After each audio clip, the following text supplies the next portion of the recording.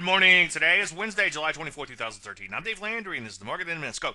Well, the piece let off a little bit in here. So far, as you can see, it continued to just kind of drift higher. This actually keeps this wedge in place. It took off for a while, and then it's beginning to meander higher. It's not the end of the world, but it is a bit of a caution sign. Let's take a look at the NASDAQ. As you know, it fell off its wedge last week. Tried to rally up, but then yesterday makes the opening gap higher and then comes right back. And there is some good news out there. Metals and mining have begun to improve it here. This includes silver and gold. I'm a little bit more bullish, though, on the stocks versus the underlying commodity. As you see, silver is pushing into this overhead supply like butter. Ditto for gold. There it is. So we could see some setups here soon. I'm also bullish on the rare earths. I think they could be turning the corner in here, and uranium. So keep an eye out for setups there. Any questions, as usual, Dave at DaveLandry.com. I'm Dave Landry, and you heard the Market in a Minute. Silver